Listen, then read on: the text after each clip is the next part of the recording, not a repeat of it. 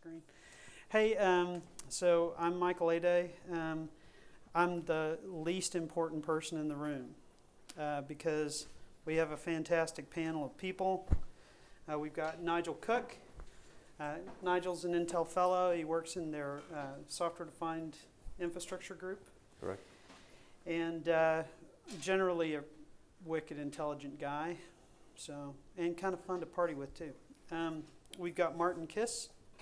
Martin is a Helion MVP and is an OpenStack ambassador and founder of Hungarian OpenStack user group. So Martin, I've not partied yet with Martin, but I look forward to the opportunity. We've got Sriram. Sriram doesn't really need an introduction, so I'm not even going to introduce him. You all know Cloud Dawn? If you don't know Cloud Dawn, then you need to know Cloud Dawn, because Sriram's cool. Thanks, Mike. Thank you. Love. And he's easily embarrassed. Should I continue? Because it's kind of fun watching. No, I guess like we have the entire session, so that's okay. Thank you. So we're here to talk about a number of things, but mainly around cloud in the enterprise and understanding what kind of obstacles exist in getting cloud into the enterprise, what kind of barriers to adoption exist. They asked me to kind of moderate the panel. I'm going to ask a few questions, but these guys are super intelligent, and the majority of the time should be them talking. So with that, I'll shut the hell up and let things proceed. So I'll drop my mic and then let things proceed. I'll throw out one question just to get everything started. So OpenStack in the enterprise, is this real? Is this something that we should be thinking about? What are the barriers to adoption for OpenStack in the enterprise? Sure. Can I get started? Yeah. So it is interesting. It is definitely real. There are challenges, obviously. We just had a talk about workloads, the applications running on OpenStack, and we had a great panel yesterday, right? So what are the barriers? Traditional enterprise applications are not cloud-aware applications. What I mean by that is they need to be highly armed. They are mostly consistent. They are not like scaling up, scaling down kind of applications, and they have high SLAs. If you look at OpenStack infrastructure, it doesn't support high highly availability always, right? The VMs don't wake up. If you lose a VM, it doesn't wake up again by itself. So those are the barriers that enterprises have in their mind. The other thing that's also happening is that they don't want to miss the train of OpenStack. They want to have OpenStack, but the problem that they have is, okay, I need to have OpenStack, but I have these old legacy applications that I want to, can I put it on OpenStack? Can I run my SAP workload on OpenStack? Or can I run the CRM application on OpenStack? I see that that's not the right way of approaching it. There are two things, right? Enterprises are not going to remain stagnant. They need to look forward, which means that you need to have new kind of applications, right? Whatever you are running, yes, you need to continue the investment there. You don't want to kill them, but it is not the only type they're going to ever have later. So plan for those applications, right? And those applications will not be those static applications. Any application that gets written now or will get written in the near future is going to be cloud aware. But it's going to be, you need to have mobility, for instance. No enterprise can survive without having supporting mobile applications. They need to be social. You cannot have employees to run on all desktops anymore, right? So all these are your requirements. So think in those terms and plan for those things. And OpenStack will support those applications. So that's kind of a starting point. Okay, in some way I can agree with Don. So basically the huge change here that legacy applications simply won't fit into this cloud model. Right. And I guess this adaptation will take some time because deploying just a simple cloud won't solve all of our problems. And we need to change at organizational level. We need to change the development culture we are using. And especially we can learn a lot from the startup companies. They are using this typical DevOps culture when sysadmins have some developer knowledge and they can work together. And basically a lot of things is different in cloud. If you want to see a well-performing application, we need to build a clustered solution and stateless applications, and of course we need to do a very, very different development model. And we can learn about this typical continuous integration story, how we are developing software. It is changing because we think cloud software differently. Maybe the release dates will be different. Let's see the OpenStack continuous integration system as an example. We are using OpenStack to develop OpenStack. And if we want, we can do a release every day, basically, using those new tool sets. So I think it is a very early stage of a huge revolution and change set of the entire IT industry. You turn correct. So I guess I'm the contrary point of view here, which is probably why I'm on the panel, I guess. So you know, I sort of have to take odds with some of these statements here, and I think, you know, OpenStack is getting towards the enterprise private cloud. In fact, there are some distributions which are great for that, and that's been because of additions people have made into that cloud distribution, which they're now upstreaming so that it will be available to everybody. But you know, I don't buy into, hey, cloud, it's got to be stateless, it's the only thing that works.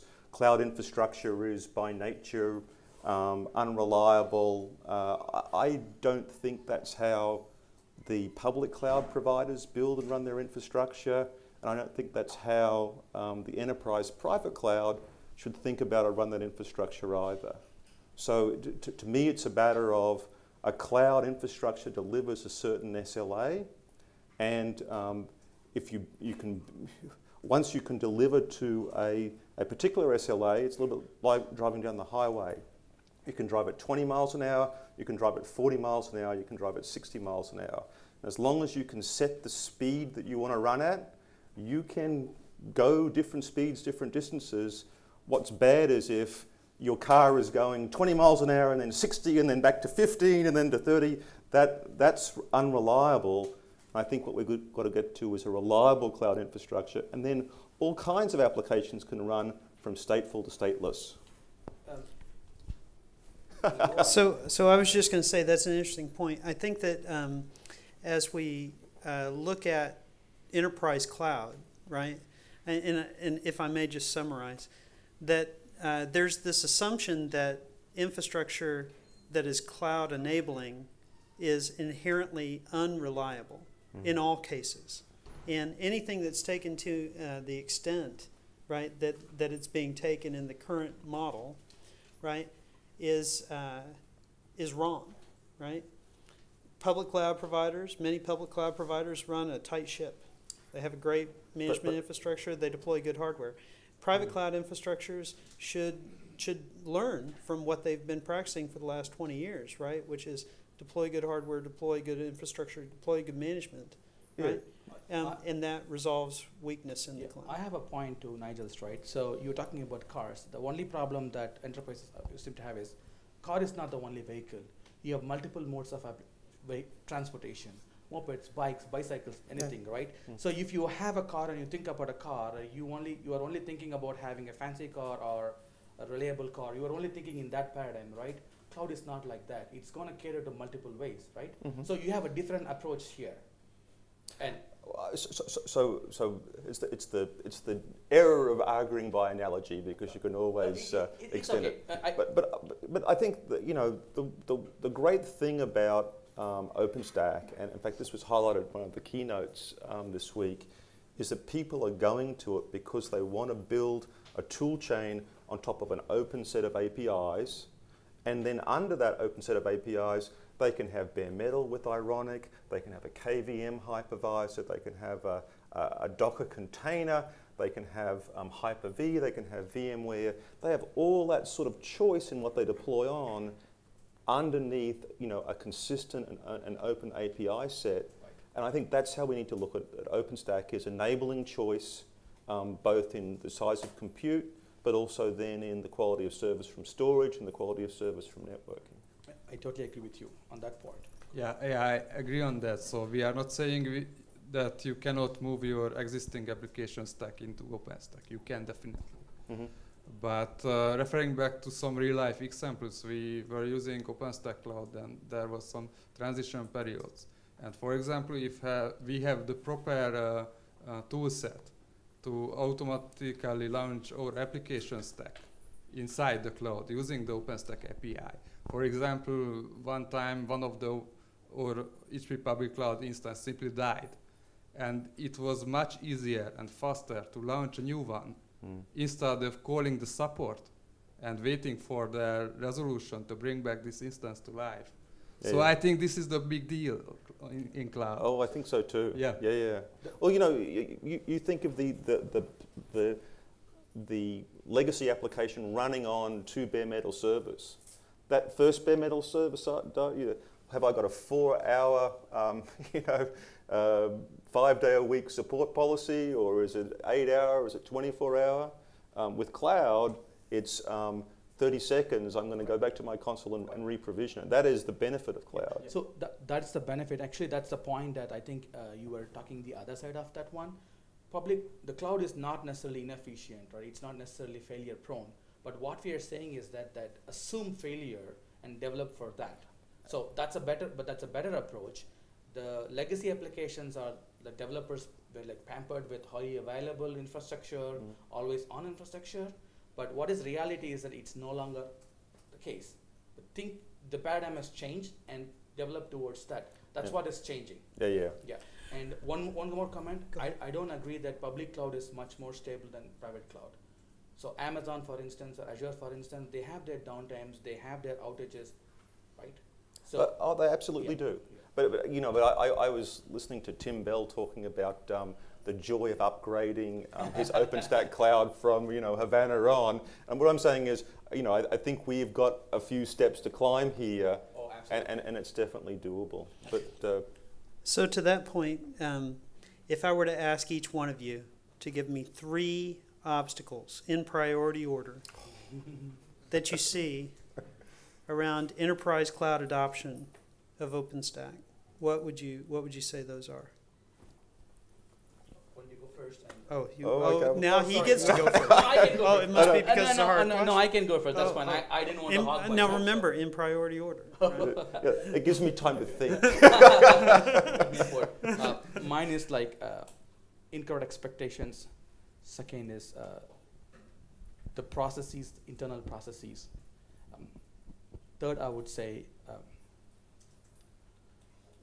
it kind of goes with the expectations, right? The kind of work, the approach that you're taking. So by expectation, what I mean is that you've had something going, it's been working for a decade, at least a decade, right? And you have the same expectations that this new shiny object will give you. You need to fix that one. Whether it's correct or not, I'm not here to argue whether it's correct or not. I'm just saying that it's a different set of expectations you need to have and think in those terms. And second thing is like enterprise IT, the way it operates. So anything that you want to have, you're creating an SLA, the IT you need a server now, it's going to go through an entire set of acquisition process. You create a ticket, it might take its own sweet time, a week, a month, depends on how fast your organization is, right? That's going to change. The developers expect to have a self-service. They're going to expect that one, and they're going to operate on that one. What implies is that you have more agility. That's great, but it also creates a lot of friction. It might seem to be a threat for your system admin or IT department, right? They're going to resist you naturally, and your entire way of operation, you are building any moving piece that have been operating with that expectation, they have to change. So that's a new process, right? You need to educate that. It's not that just you're going to swipe a credit card and get your system and you're done. It's not it doesn't happen in enterprises. You need to change that one. Third thing is, again, like it goes with the expectations there. You had set of setting applications. You need to think forward, right? You don't want to spend your cycles just for thinking about porting or rewriting. Just let them go, let them run. It's okay. It's okay to have 2 set or 3 set of infrastructure. But anything like Nike is a great example. So they were moving their applications. They might have had their old applications, right? But anything moving forward, they were thinking mobile first, right? And they were thinking social first. So they were thinking in those terms and releasing their applications. Those you can argue whether it's going to be enterprise or not. I mean, if it's being adopted by a big company, a Fortune 500 company, it might have a different usage characteristics. But like depending on the adoption or the revenue involved, like these are niche set of applications. You should think in those terms. Those three are my top three barriers.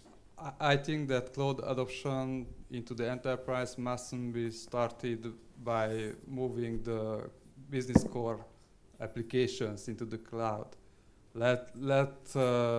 Give some time for the team to build up a pilot cloud solution and learn the new model there. And I was at the Linux conference in Düsseldorf and at the OpenStack booth, and I met with real customers. And most of the questions came from that they had problems. First of all, most of the customers don't want to start a brand new IT infrastructure from scratch. They have existing network, and OpenStack need to fit into this existing network. Nobody wants to buy new devices just for OpenStack. This is one point. The other thing that is very serious, that they want to upgrade their OpenStack cloud systems. And I think it requires a very special way of handling of OpenStack. They were upgrading it, which means they already had it. That's good. Yeah. So I see these problems currently that we need to run to start the cloud adoption into enterprise. So this is the first steps we need to finish first. Awesome. Nigel, have you had enough time to think? Well, you know, the hard thing in coming last is, you know, all the good ones are taken. You know. It's also good. You might have missed something. No. So you know, I mean, I do like what you said about, you know, it's about processes and people as well as technology. That was really good, and the legacy system piece is high on my list as well. So I'm going to leave those, and I'm going to give three more, but just assuming these other ones are already covered by the other speakers, right? So you're let me get this straight. You're piggybacking on their highly prioritized items, yes, and giving us the rest of the list. I guess I am. Okay, all right. Just check. You can juggle them each other way you like here, but those are all very valid points there. But I think, you know, specifically, if we talk about OpenStack, so assuming that you've already made the mental model that, hey, we're going to do cloud, and you know, now OpenStack specifically, if I narrow my view to that, right, I think that deployment and upgrade would have to be like the number one thing that needs to be addressed in OpenStack to get real mass adoption. I would say the maintenance functions in OpenStack, the operational aspects of it, are another piece that need hardening. So particularly here, you know, I have to do some firmware maintenance on this row in my data center. How do I do that without complete chaos in my OpenStack cloud? That's a great use case that needs to be, you know, addressed. You want an upgrade, you are pretty much. So, and then the third one, then, if I got one left, I'm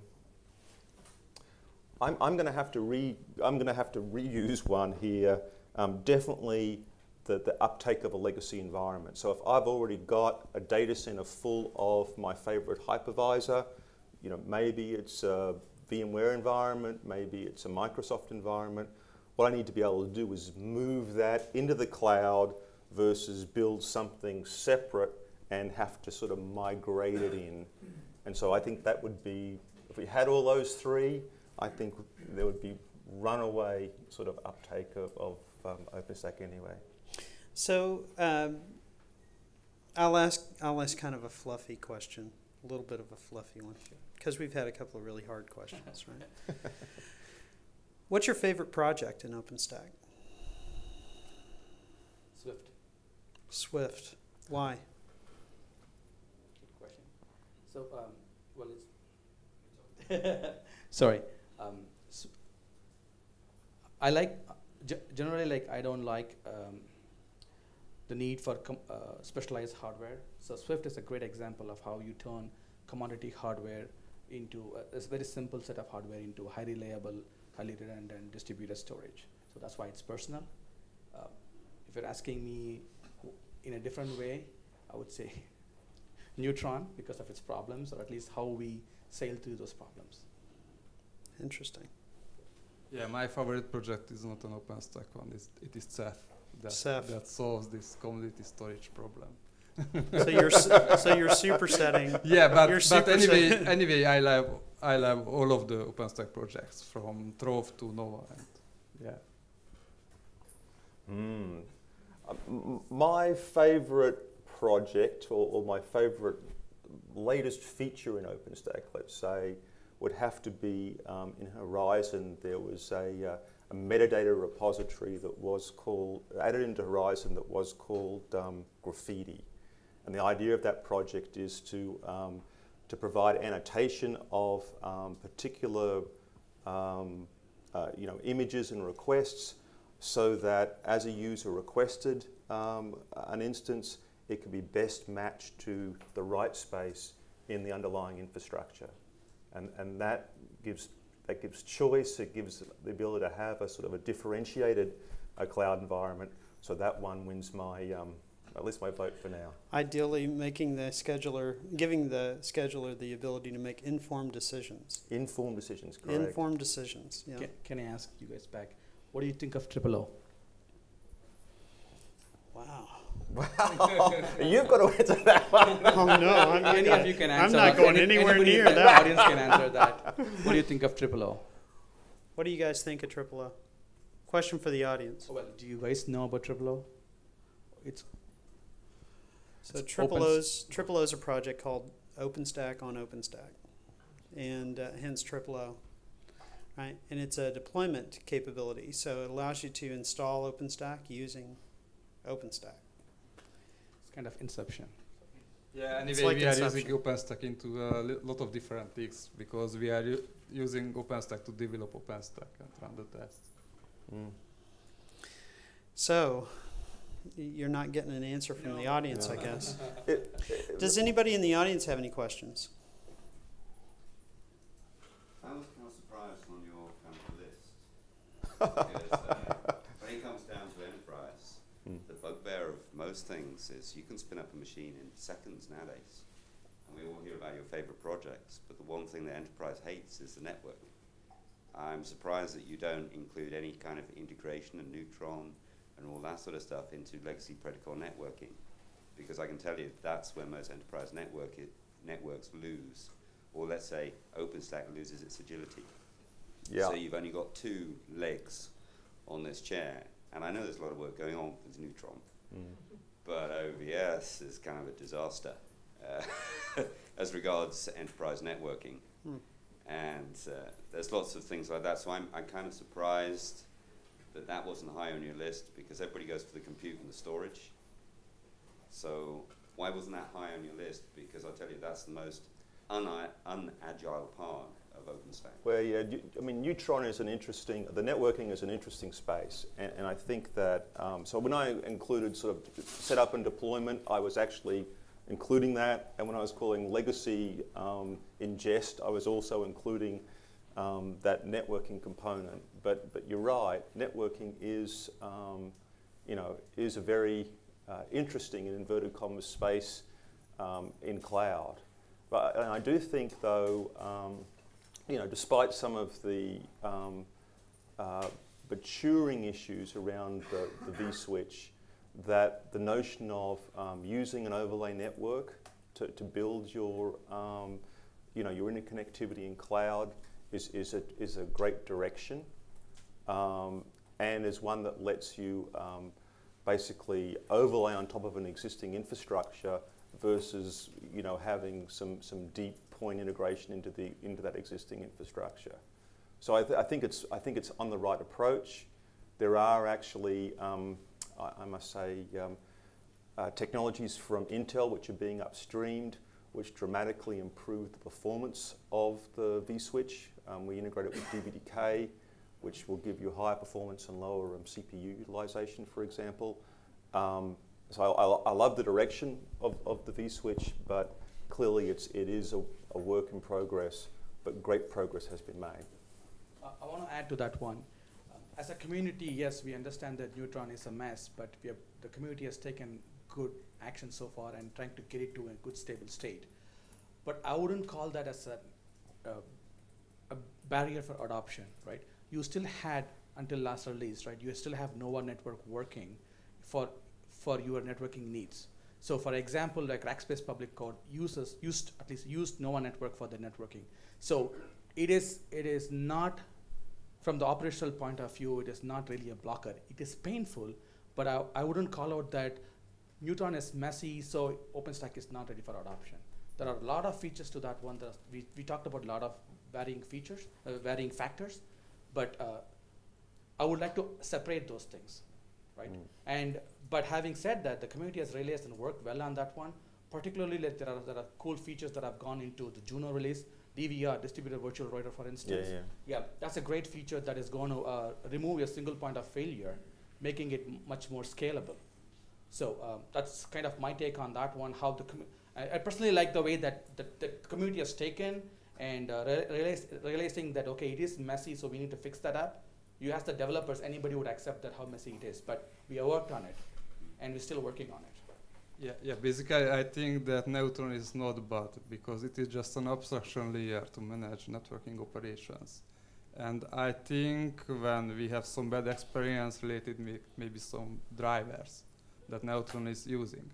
And I think it needs some time to evolve and some basic evolution to go into the right direction. It was not designed correctly from the beginning, so it took more time to fix it.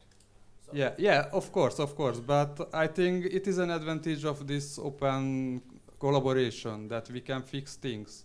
Maybe it requires some time, but we have a very strong ecosystem inside OpenStack, and I'm sure it will be fixed. Because if we want to run OpenStack clouds in the future in a stable way, we need to solve that problem. I just hope you understand the question, because this is enterprise, and enterprise is slightly different. You can fix things at scale when it comes to Neutron and things like that. When you're dealing with an enterprise network, they kind of like want a bulk solution, and that's kind of how long do you think it's going to take us? That's my question. Kilo or something a bit further along the line? Definitely. I mean, I'm not going to mention names, but there are distributions which I think have this well in hand, already announced, and sort of pending announcement. So I think the networking. I mean, networking always is a challenge, but I think that the distributions are addressing that. Okay. And I must say, I think that if anything, the interest in NFV from the telco end is if anything helping to accelerate that, because those guys are pretty sensitive about their networking and are pushing requirements and are pushing the community in a direction that flows back down to the enterprise, in a very positive way. Interesting. So we've got one question over here on the side. One of the complaints from enterprise is the cadence is too fast. 6-month release cycle. It was even mentioned on the first day keynote. So I'll ask another question. What do you think is the appropriate time frame for backporting features into previous releases to support enterprise adoption? No. The enterprise doesn't want to adopt it because in 6 months later it's changed and the upgrade is off. Well, if the enterprise, I can see your point, but if the enterprise adopts Icehouse, for example, and there's a 2-year backporting requirement for releases, right? Then they can effectively get those new features and still maintain their older version. So I guess my question is, what do you think is the right time frame? Yeah, I think we are seeing this entire release thing from a wrong point. Because maybe we could focus on the future to make. Nugget of wisdom would you give to the audience to leave with? We can start with Sriram. Yeah, no, that one sentence, nugget of wisdom was the bit that got me. I've watched the OpenStack community grow over, this is my 4th or 5th summit. I mean, it's amazing about how much it's growing. It's amazing the diversity of interest that's coming. And I think that this definitely is if you're going to catch a train, this is definitely the train to catch for cloud, both public and private. Yeah, I think OpenStack is still in his early days. And the next 5 years will be very exciting for each of us. And I'm sure we will solve most of the problems that we have now. And anyway, it is a fantastic moment, and I enjoy every minute of this. Can I make 2 points? I wouldn't expect anything else from you. No. So first thing is kind of, since we're talking about expectations, right? So I think having right set of expectations is the way to succeed. As a community and as a product, and both the users and the developers, everybody is having better idea about what the right expectations are. So go with that. And if you need any help, like I think you are getting help in the community. So it's always very helpful, and you get enough help feedback, right? Second thing is, like, I want to mention that we are in an inflection point, I would say, in the community. We've been there for 4 years, and it used to be a lot of startups now, and now is the time that big vendors are getting in, which is good for enterprise customers because, like, they need a lot of support, which is the big players like HP, Red Hat, IBM, they're going to provide, right? Naturally, they come with their own distributions, and they understand the enterprise pain points better. So HP, Eli, and OpenStack, for instance, right? Like, you have enterprise hardened, or you have scalable fixes, all those things, right? So what I'm trying to say is that those vendors will give you the stability and maturity that the enterprise customers want. Having said that, it is not the end of ecosystems. I'm expecting the second wave of startups. That's where more innovation is going to keep happening, right? That you can expect a lot of. We kind of solved the infrastructure problem. We looked at how do we deploy it easier, right? How do we make the automation easier? So we're kind of in a state where, like, we have a good answer for that. But now next step is, like, how do you make it much more secure? Can you make cool things about it? Can you try bolder things like making Docker containers first-class citizens, right? Those things, these big vendors might be hesitant to try, but that's where the second wave of startups would come in. So it's an active ecosystem. It's going to keep continuing like that. So I'm very positive about the ecosystem, and then, like, together we're going to learn, and together we're going to solve the problems. Awesome. Well, thank you very much for your time. I really appreciate it. I'm sure the audience does as well. And thank you guys for enduring the panel discussion. I hope it was worthwhile. Thank you, guys. Thank you.